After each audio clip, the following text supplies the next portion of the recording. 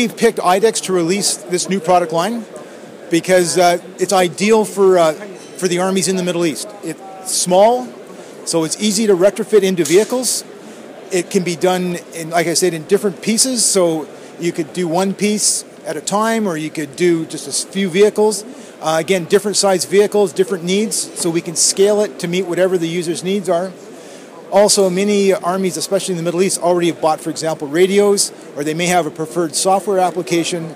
We can configure this to use anyone's radio, and we can run multiple software applications on top of these devices. So it's ideal for the types of customers we find here.